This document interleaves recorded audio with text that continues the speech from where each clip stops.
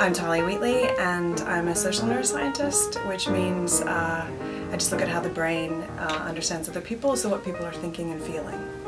Oh, I love mentoring graduate students because they keep things fresh for me. I think if I was left in this office, in my own head, I would only think about things in a certain way. And what's great for me is that a new graduate student will come in and say, you know, but I've always wondered this, and something that I haven't even considered yet, and oh that is interesting, and I have to change my thinking and try to figure out what about this other thing.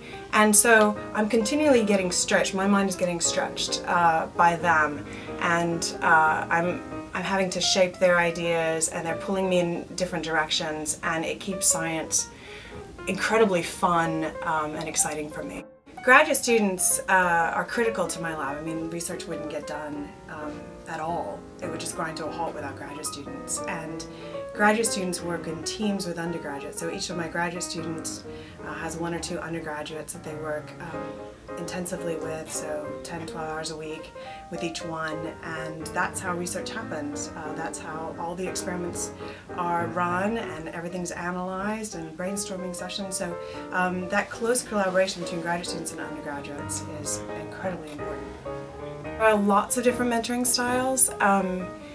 For me personally, and this is, it's a bit selfish to say in one way, that I want them to be happy. It just doesn't sound selfish, but it's selfish because when they're happy and they're self-motivated, then they will do whatever it takes to get really interesting research accomplished. So my job as a mentor is to find out in the first couple of years of graduate school what makes them tick, like what makes them just sort of light up, and they decide, I really have always wondered this, and we just run with that. And what I love about that approach is that they are intensely self-motivated because this is their thing.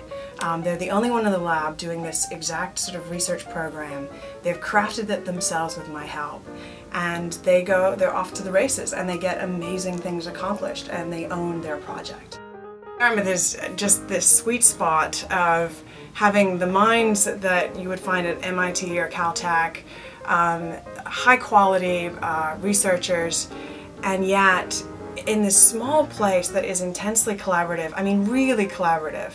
And I think the size of Dartmouth and the ease with which we can sort of get around and focus on our research it just makes all these things actually happen. So I have collaborations with people in computer science, in music, and it's facilitated because we can just walk over a few buildings or walk to the Dirt Cowboy and get coffee, and you could actually put in the sort of face time that really makes these things happen. And I think that graduate students intermingle. The faculty are here, they're committed, they're not off traveling all the time or in different parts of the city, because Hanover is relatively small. So graduate students get this very collaborative experience and very focused on themselves. So I think there's no better place to have the kinds of minds that are unmatched, and also the ability to work one-on-one in this very collaborative environment. I think there's no better place.